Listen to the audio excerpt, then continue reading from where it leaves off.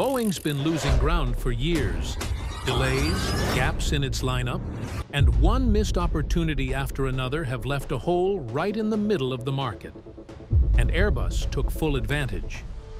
But that might be about to change. Behind the scenes, Boeing is preparing a new jet unlike anything in its current catalog. It's not an upgrade. It's not a redesign. It's a clean sheet aircraft called the 797. And it could change the direction of commercial aviation. Quietly, this jet is being positioned to do what the 757 once did, but better, farther, and smarter. So why now? Why this model? And how exactly could the 797 turn Boeing's darkest chapter into a comeback story? You're about to find out. Boeing's biggest vulnerability today isn't just its delays. It's the hole between its narrow-body and wide-body jets.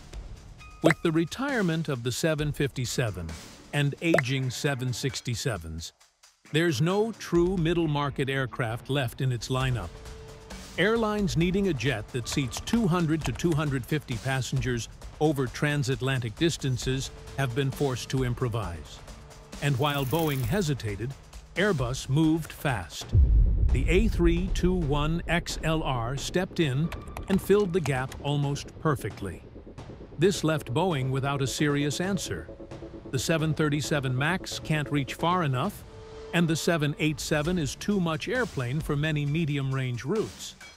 That in-between segment, often called the middle of the market, has grown dramatically in the last decade. Airlines want fuel efficiency, long range, and flexibility without paying for wide-body weight and maintenance. Boeing had a chance to lead this space, but years of internal chaos let it slip away. Now, with rising pressure from both customers and competitors, Boeing may be preparing its response. The NMA, unofficially known as the 797, is being shaped to reclaim this critical territory. It's not just about filling a market niche, it's about stopping the bleeding. If Boeing gets this right, the 797 could be the aircraft that restores confidence, closes the gap, and resets the balance in one of aviation's most competitive segments.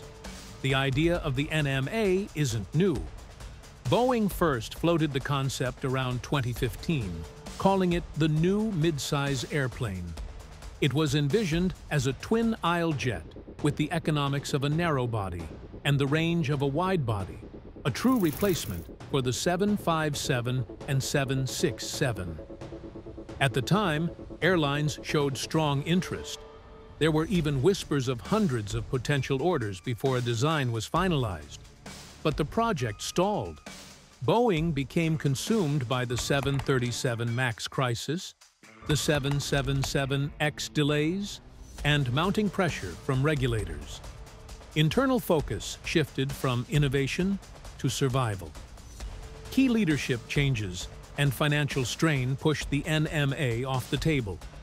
What was once a bold leap forward turned into a quiet, back-burner project no one expected to return, until now. What's changed is urgency. Airbus has made enormous gains with the A321XLR, locking in major customers that once relied on Boeing. Fleet planning cycles are restarting, and airlines are demanding new options. Boeing can't afford to delay again. The NMA, or what insiders now call the 797, is back in the spotlight, and this time, the stakes are even higher. Unlike anything currently in Boeing's lineup, the 797 is expected to be a true clean-sheet design. That means new fuselage dimensions, next-gen materials, and a layout optimized from the start, not adapted from an older jet.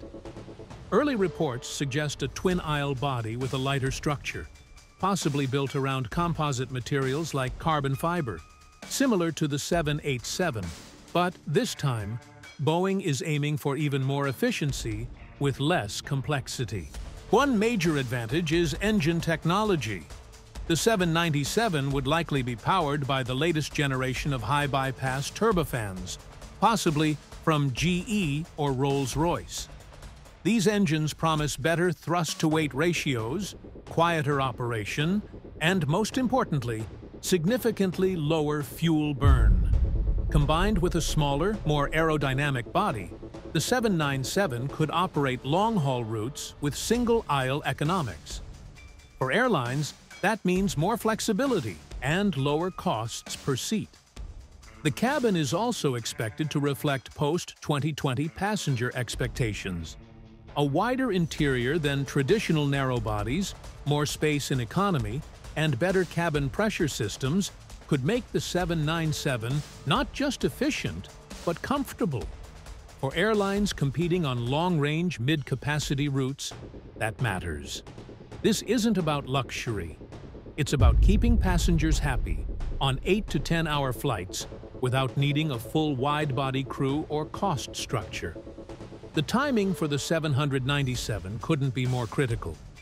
Global air travel is back on its feet, with long-haul routes experiencing a strong rebound driven by pent-up demand and fleet renewal cycles. Airlines are finally looking beyond survival and starting to think about long-term efficiency again. And in that process, many are finding that their current fleets have a glaring gap in the middle. Too large for a 737. Too costly for a 787 has already capitalized on that shift. The A321XLR is hitting exactly the right note with its long range and low fuel burn, and major airlines are lining up for deliveries. Boeing has nothing to match it. The 737 MAX 10 doesn't go far enough, and the 787-8 is too much plane for the job. That's left many carriers frustrated, especially those with transatlantic or high-density regional routes that need something in between. This is the opening Boeing has been waiting for. The 797, if launched soon, could arrive just in time to meet the next wave of demand in the 2030s. Airlines are placing large orders now, planning for the long term, and they're looking for aircraft that deliver performance without breaking their budgets.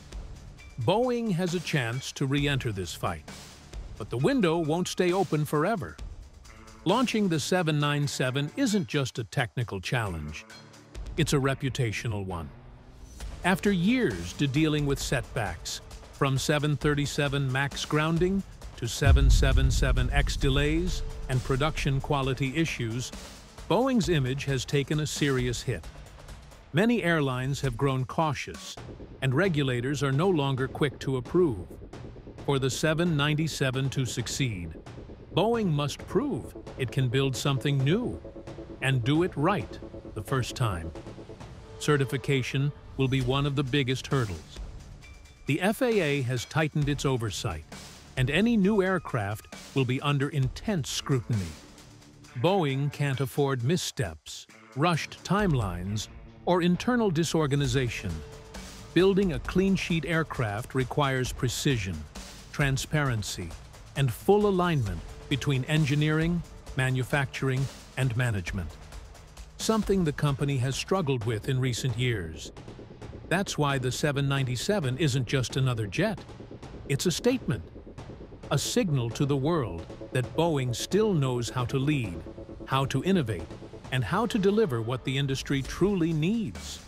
If done right, this aircraft could repair trust not only with airlines and regulators, but with the flying public.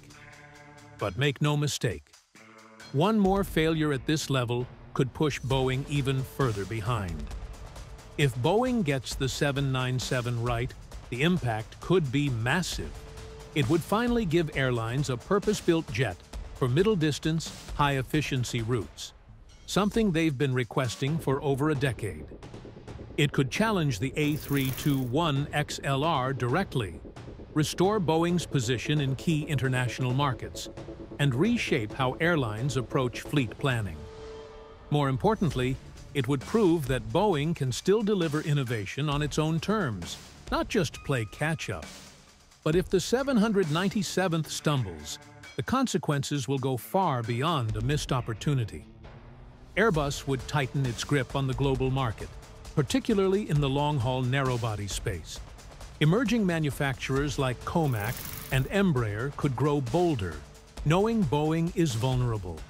And the longer Boeing delays a response, the harder it will be to recover lost ground, especially as fleet transitions speed up and airlines lock into long-term aircraft strategies. So the stakes couldn't be higher. The 797 isn't just another program in development, it's Boeing's shot at redemption. A chance to reclaim leadership in a space it once owned. Airlines are watching. Regulators are watching. Passengers are watching. If the NMA becomes real, and if Boeing gets it right, this jet could rewrite the rules of commercial aviation for the next 30 years. But what do you think? Can the 797 really become the game-changer Boeing needs? Or is it already too late to catch up? With Airbus surging ahead and airlines demanding answers, the next move could define the next decade of aviation. Let us know your take in the comments below. And if you enjoyed deep dives into the future of flight, hit that like button, subscribe to the channel, and stay tuned. Because this story is just getting started.